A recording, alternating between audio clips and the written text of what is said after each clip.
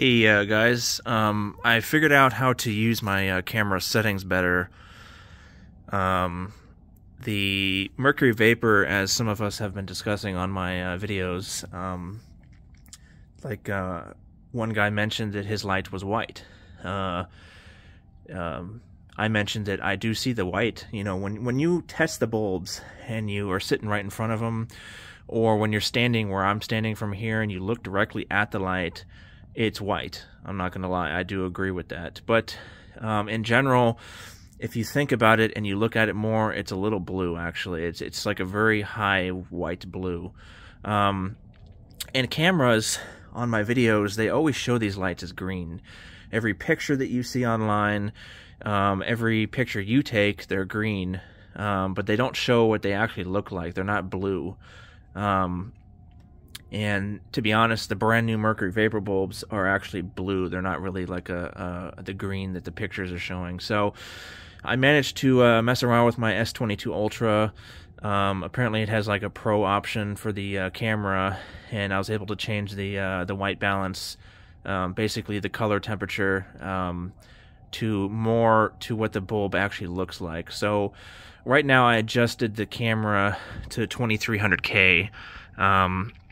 This is the setting that it was pretty much at. It was like around there. That's around 3500K. So that's usually what it looks like on camera when I'm showing you guys. Maybe a little bit more green. You can see that's kind of what it looks like in pictures online. See, right now we're at 4,000. I think these bulbs are around 4,000K, if I'm not mistaken. Ooh, listen to that. Shh.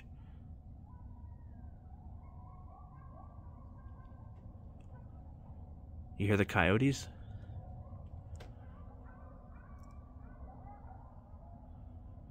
They're getting pretty close to the house. I might have to get my gun out. So, yeah, I'm not gonna kill them, but they better not come over here on my property because I got cats, a dog, my horse.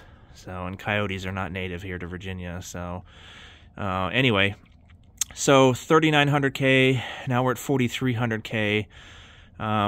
And I think that's what the bulbs are actually, this is what it looks like on most of my videos. They're pretty green like that. So let's go back down to 2,300K. Let me adjust it a little bit. So now we're at 2,400. So this is kind of pretty much what it looks like to me in person. It's very, very, very close. So when I say on my videos they look a little blue in person, they really do. Like up against the house, you see the blue?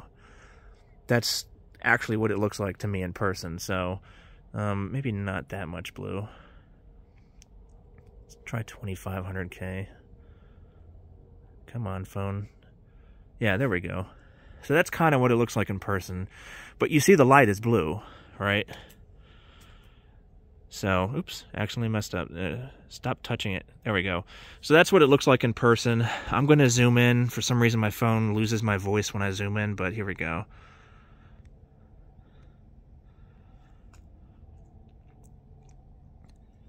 So, that's literally what it looks like in person when you look at a brand new Mercury Vapor fixture or brand new bulb.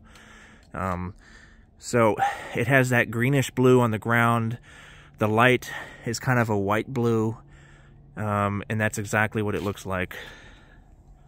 So, let me get my shoes on.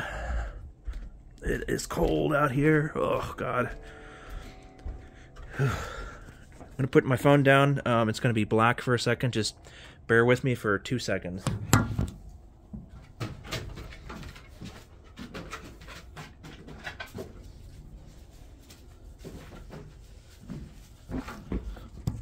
Okay, so I'm going to walk up to the light. Now, the interesting thing is, these don't have reflectors on. That one and this one over here.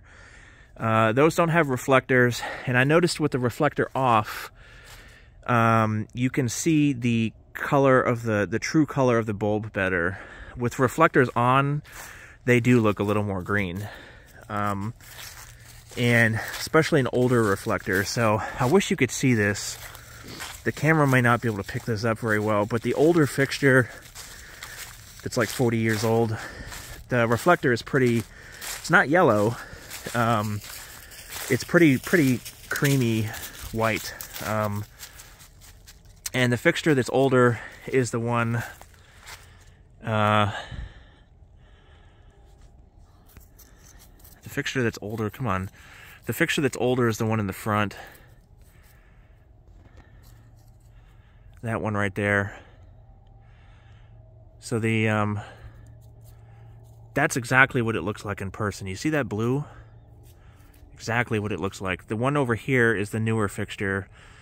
And this one is definitely more blue, the newer one, than the older one is, because the creamy white lens changes it to more of a green color. You can't really see it on camera, but the lens definitely changes the color of these lights. So I'm debating on asking my friend from the power company when he comes here to take off the lenses for these as well.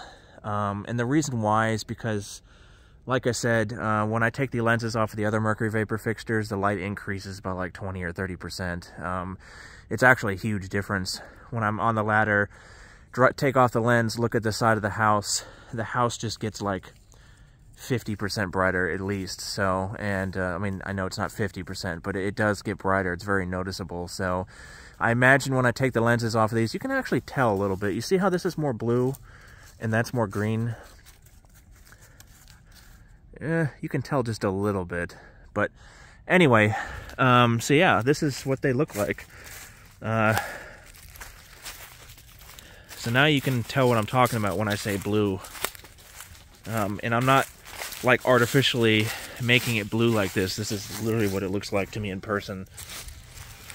That's what my girlfriend said when she came home. She was like, oh, I like the blue light. So Mercury Vapor is definitely not green. It has greens in it, but it's mostly a blue, like a white blue light. So this is the one I installed last night.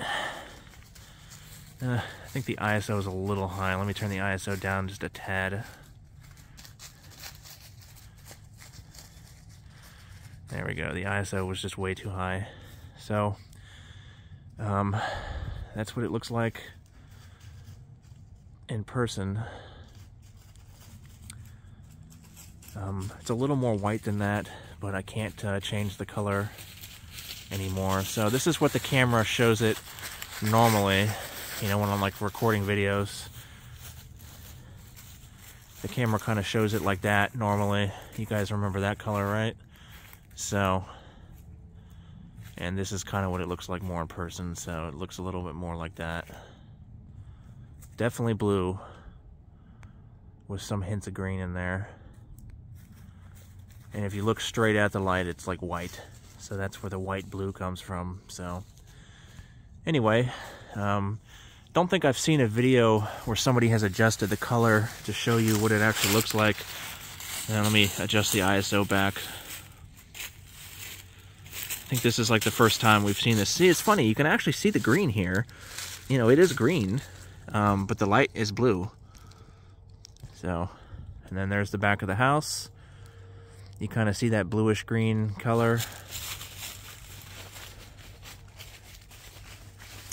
Keeps jumping around. There we go. So I hope that helps people who haven't really seen Mercury Vapor. You know, I hope that helps people who haven't actually really like seen it in person per se, who don't actually have the fixtures. I know I was talking to a guy just now who said he has 3 bulbs, I think. 2 or 3 bulbs, but he doesn't have the ballast for it yet. And he saw one of his bulbs tested, I guess, from the guy that he bought it from. But you don't actually have it yourself yet, so hopefully you do get a fixture and have some fun, you know, messing with these lights. But let me know if this is kind of what you saw in person. So, God, I need to adjust the ISO. Every time I get close, the ISO is just too high. So, but yeah, that's exactly what it looks like. So, and again, I can see the bulb from here with my own eyes. The camera just picks up like a halo. But let me change the ISO down here and zoom in one more time so we can get a look at that bulb. Come on, stupid phone. Pretty. And look at that, that's awesome. So I don't think I'm going to put a lens on this, and like I said, I think I might ask my friend from the power company to take the lenses off the other ones. But the problem is, if he does that, I won't be able to put them back on unless I get him back over here again, and I don't want to bother him with that, you know, all the time. So I'll probably just leave them on and just mess with the ones that I can actually physically get to. So now, to the guy who was mentioning to move the light over to these trees over here, the reason why, see, I originally wanted to put it on that tree. That tree is like perfect, almost. I would have rather put it on the tree that was right next to this pole, but unfortunately, I had cut that tree a while ago, and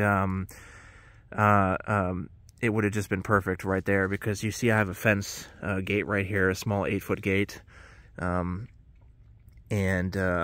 it's big enough for a car, an SUV, and eventually the fence is going to run from this corner all around here, and it's going to connect to the old chain link that used to be there. I sold the chain link, and I'm going to do a regular wooden fence like this. So yeah, I would have preferred the light being more over here because it is darker right here, and of course, you know, the gate is right there. So, but it's just, unfortunately, I had to put it on the oak tree because, here, I'll show you. What you don't see in my previous video is the angle, because I wasn't walking right here. So this is the reason why I didn't put it on that tree, was because if I put it on this tree right here, or one of these 3 trees, the light is going to be right here, and you have this section of woods with the oak that the light is just going to go in there, and it's going to be blocked from showing over here. Does that make sense? Let me walk under here.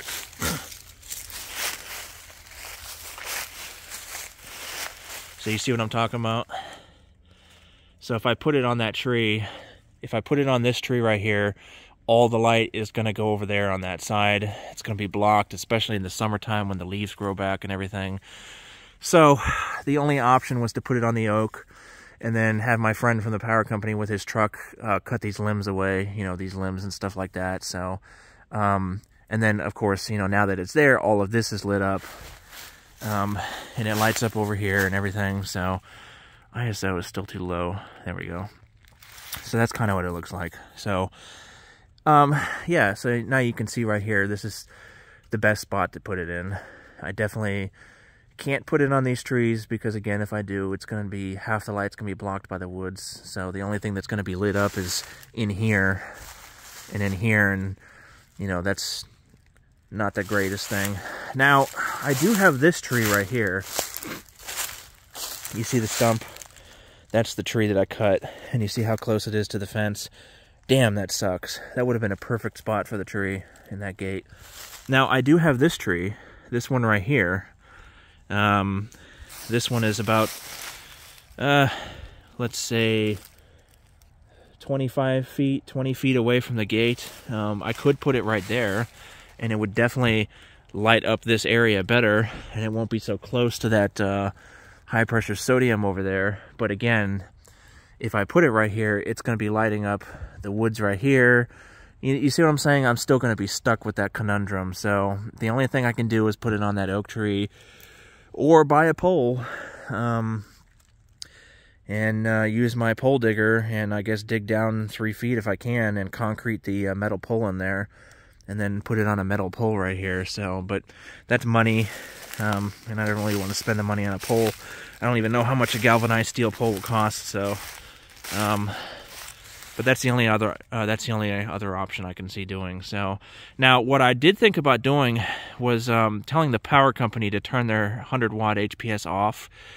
They charge me now $11. They increased it. It was $10. Now it's $11 for the HPS, which I find hilarious because 100-watt HPS that's on 12 hours a day times 31 days times 0.128 cents an hour, kilowatt hour, is like $4.8 a month. And they're making a $6 profit off of me doing that. So, you know, if it wasn't so strategically placed in that pole, you know, it's a great spot. But to be honest, I'm thinking of telling them to go fuck themselves, turn that light off, and that $11 that I'm spending is how much a Mercury Vapor light uses. It's actually about $9.8 a month for this. So tell them to go fuck themselves and put a third Mercury Vapor over here. That's what I was thinking of doing, maybe on that big tree right there, or on the corner of the fence over here. So then I have a row of 3 Mercury Vapors. Now, the only thing that sucks if I do that is, of course, this area is going to be kind of dark. So the HPS is kind of in a really great spot, so I can't do that. So, but I really hate being screwed, man. That sucks. $11 a month for a light that uses like $4 in electricity. So anyway, 16-minute video. Sorry for making such a long video, but this is pretty much exactly what Mercury Vapor looks like. It's got that blue, more blue than green. So thanks for watching. Let me know what you guys think. For now on, I'm going to be adjusting my color balance to show you what Mercury Vapor looks more like, and no more green lights. Unless you want to see the green, I mean, I'll go right back to it. So we're like, let's see, 4,000. So that's roughly usually where it's at. So now we're back at the green. So anyway, have a great night, guys.